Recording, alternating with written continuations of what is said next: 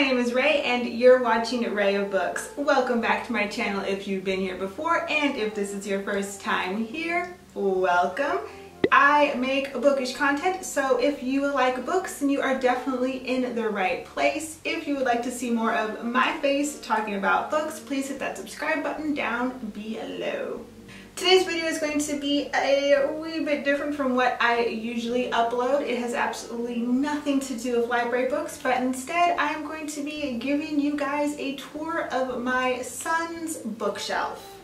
If you don't follow me on Instagram or Twitter, you may not know that on February 27th, my 30th birthday, I gave birth to my son, Odyssey Mercury Garrett, or OG for short.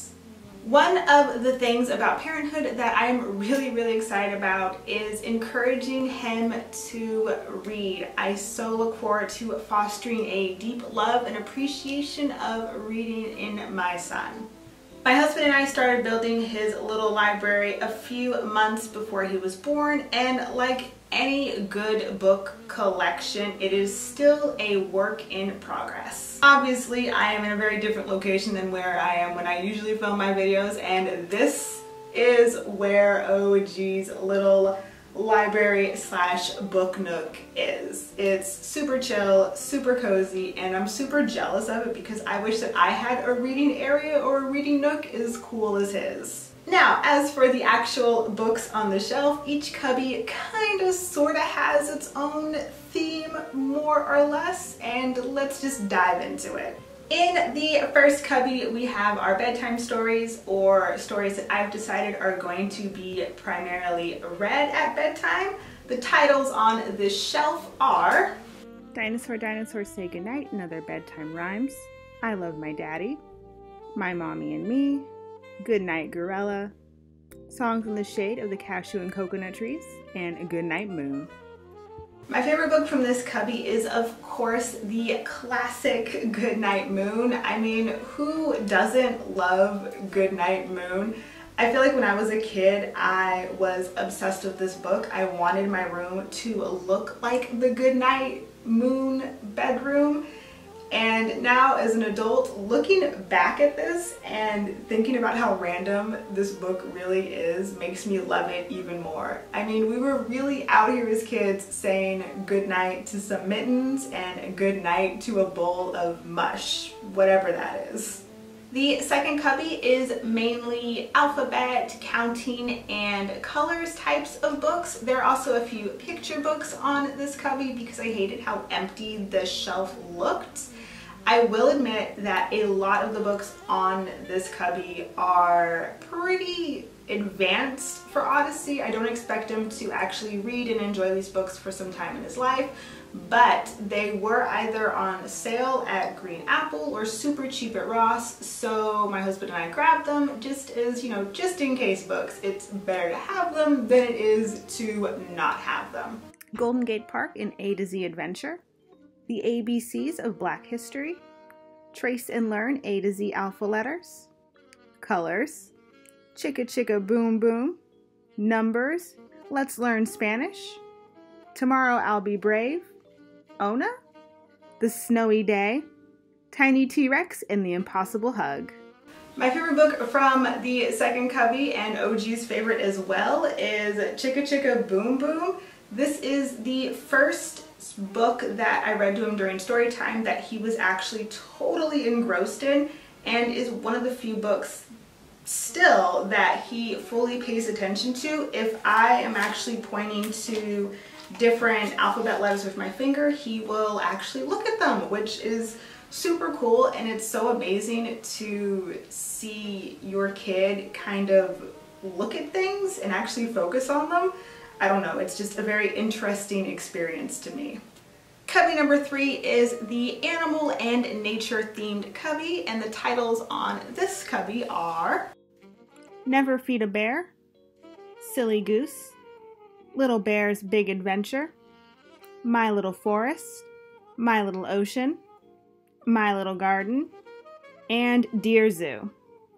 My favorites from this cubby are the My Little series, so My Little Garden, My Little Forest, and My Little Ocean. I think these books are so amazing. They are made from 100% recycled materials, which gives them this really awesome rustic naturey vibe. And another thing that I'm really excited to do is to take Odyssey on hikes and outdoor adventures, and I feel like these books are an excellent way to, you know, pre-game him into the great outdoors. The fourth cubby is a little bit sloppy in terms of organizations. If I had to give it a theme, it would probably be the Emotions, Black Excellence, and Self-Awareness cubby, along with a few other miscellaneous books.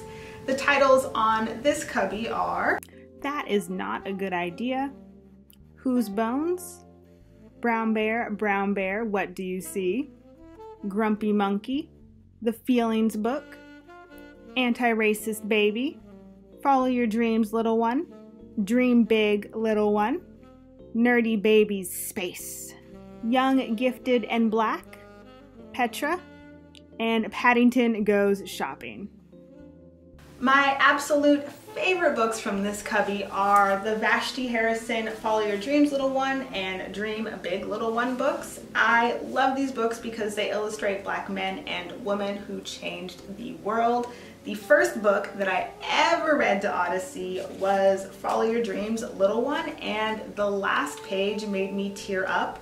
Of course, I also am just postpartumly emotional and hormonal anywho, but the last page really touched me because it says, wherever you go, whatever you see, reach for the stars and always be the best that you can be. And I think it is so incredibly important, especially for young Black boys, to know that they can be whatever they want to be, that there is no reason why they have to conform to what society expects them to be, and that I always want my son to feel like he is free to be the best that he can be no matter what he's doing and no matter where he's going with his life.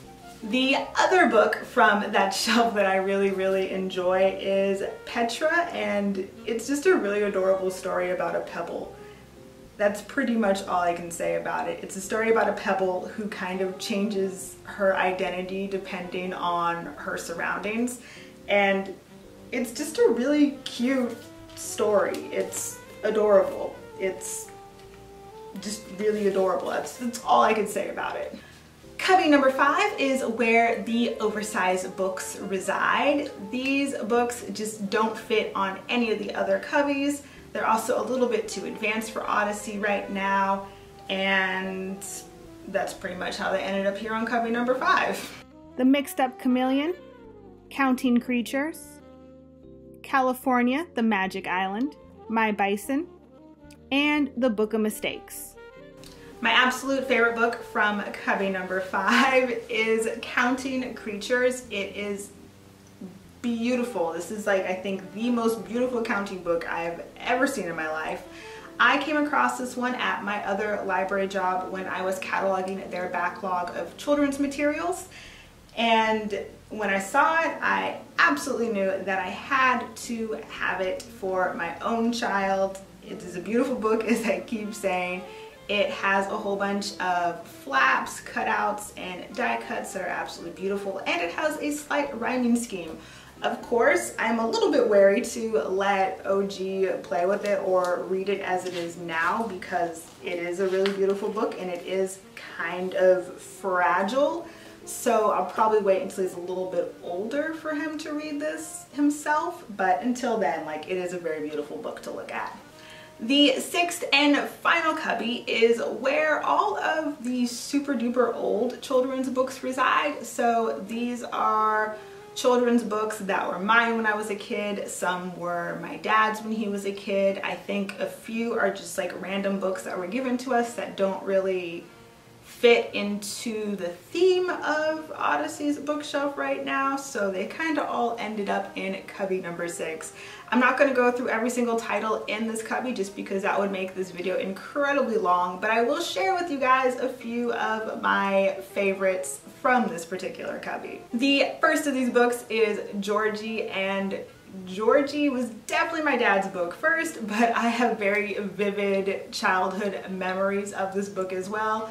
Georgie is absolutely adorable, and you know what? Casper can go kick rocks because Georgie is hands down my favorite friendly ghost. This, my first book, was definitely my dad's book, and I think it is absolutely adorable that his name in it is like Billy Feege with the 2 capital L's. My grandma was a really big book collector. I think I've mentioned that before on this channel. And for the books that she did purchase, she liked to put the date that she either acquired them or the date that they were read. I'm assuming that the date in this book is a purchase date, and I think that is absolutely adorable. The Little Train is another one of the books that was one of my dad's books when he was growing up, but I also have very vivid childhood memories of it.